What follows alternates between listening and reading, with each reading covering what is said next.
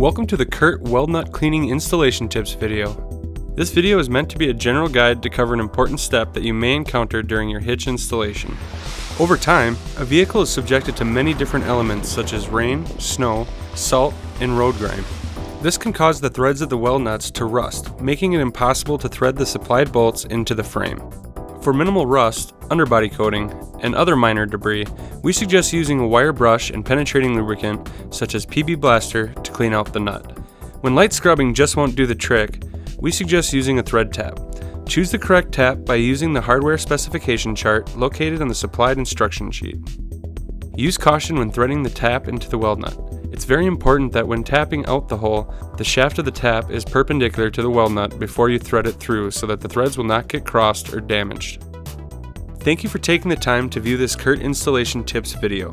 If you have any questions or need help installing your hitch, please visit the contact section of curtmfg.com.